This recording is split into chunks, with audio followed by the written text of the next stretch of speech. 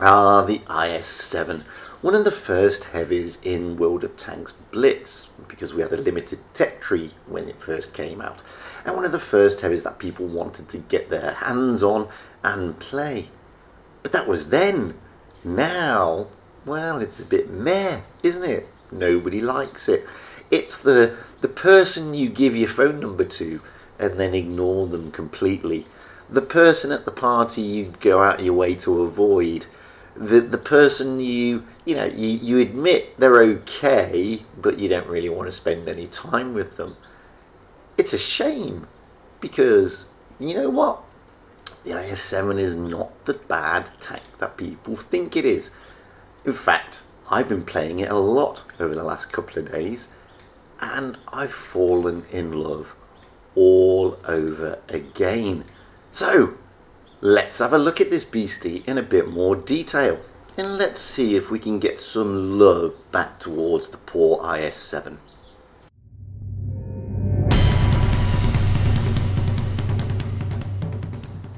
Hello again everybody, welcome back to Fuji's Blitz, and as I said in the intro, we're going to be looking at the IS7. That's the beast there. It's, in real life, this was Russia's heaviest tank.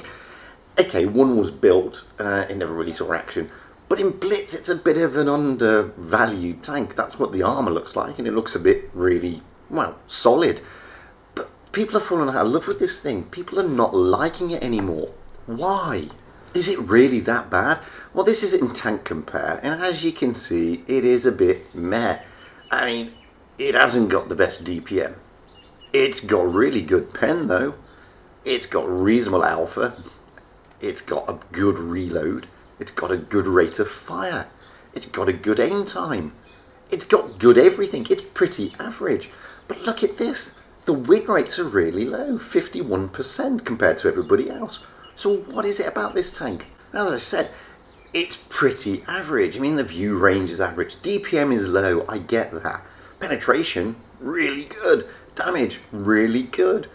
Okay, rate of fire is a bit average. Reload time is a bit average. It's an average tank in that respect. But, you know, I was one of those that hated this tank. I thought it was just meh, rubbish. And then I ended up talking to a good friend of mine, the Ting Goes from the clan W1B, who swears by this tank. There is the IS7 in the armour inspector, and as you can see, this is facing an E100 by the way, and as you can see, it's pretty solid frontally. You can side scrape in it. Okay, it's got a wide open lower plate, but does that really matter? It's okay. And as I was saying, I was talking to a good friend of mine, the Ting Goes, who swears by this tank in tournaments, firstly, and secondly, he has a kind of affinity with it. He kind of likes it. And as you can see there, you know, Wargamer recommend don't do anything with it. So I've been rolling out in it a lot, and I thought, you know, I've always been a noob player in the IS7. It's never been one of my favourite heavies, and I thought, well, that's not right. I'm going to give it a bash.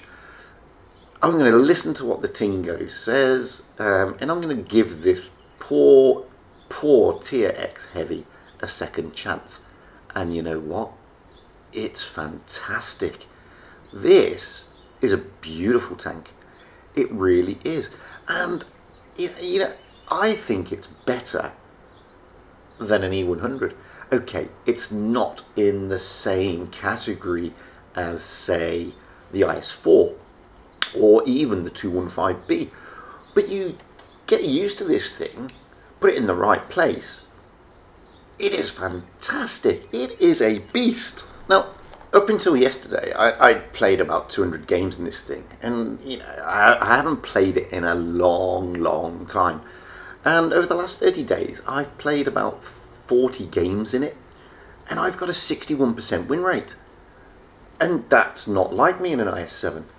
Now, there's a lot of things that I'd forgotten about the IS7, like its speed. I mean, look at this, 50 kilometers an hour. It's heavy. I've also forgotten how good its gun can be. I've forgotten how trolly its armour really is.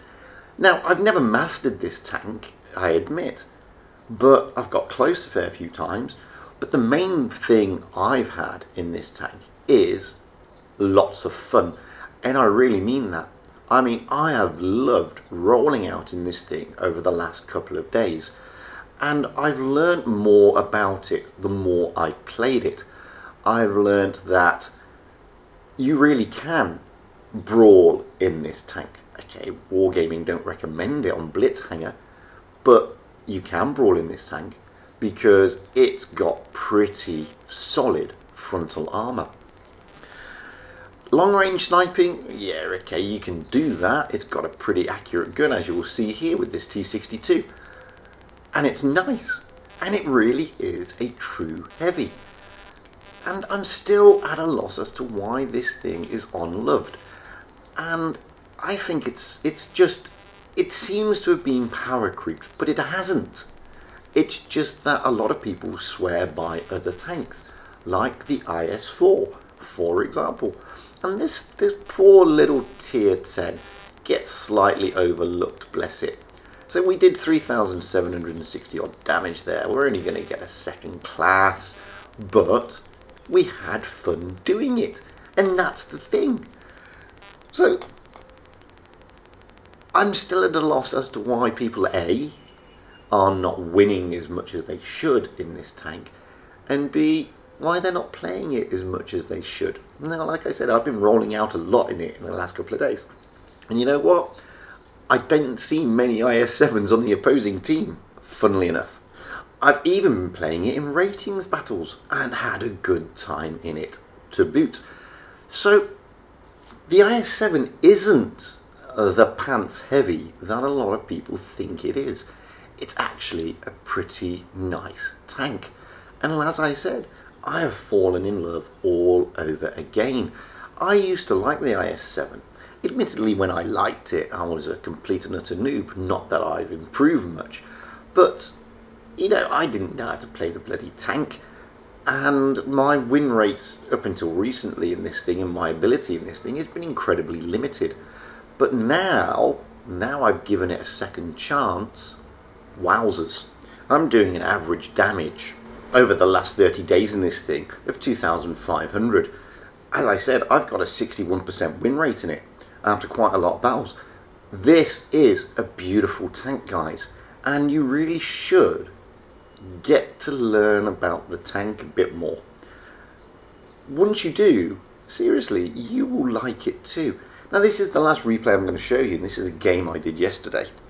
And you know, I've been allowed to take this position in the middle of Canyon, which is a good position.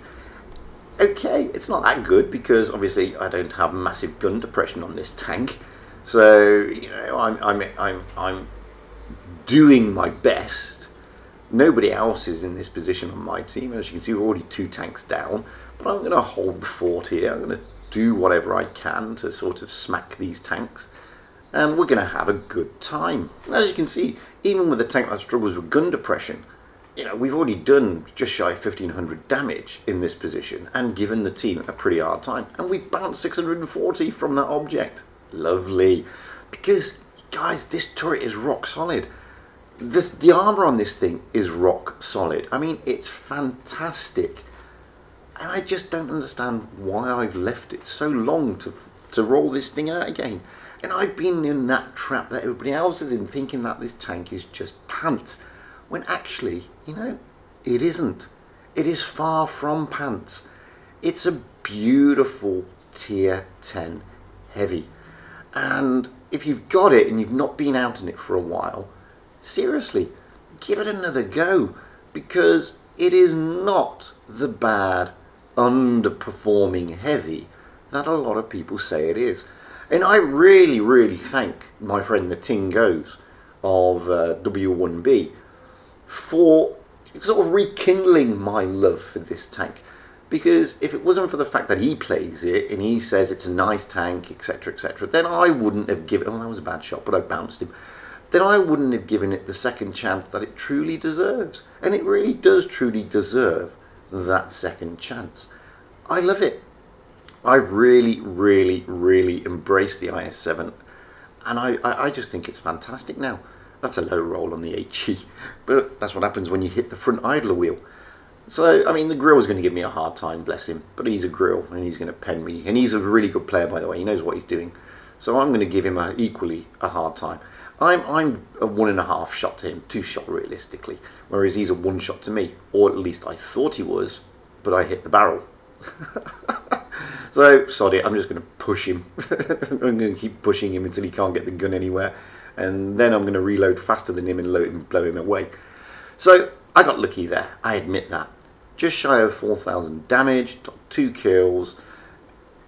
Just got the ST1 to do. Everybody's saying he's a stock gun, maybe, but he can still hurt me. If all he's got to do is, you know, find that lower plate, and he can delete me. I did love this tank in this game. I mean, this goes to show that you can brawl in an IS7, that you can be a good player in an IS7, and you really can have a lot of fun in an IS7. So guys, like I said, if you've got bounce, if you've got it and you haven't rolled out in it for a while, give it another go.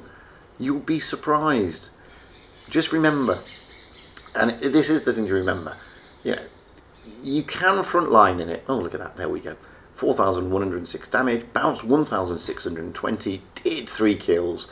We only get a first class because, you know what, you got to do a lot more in IS7 to get more than that.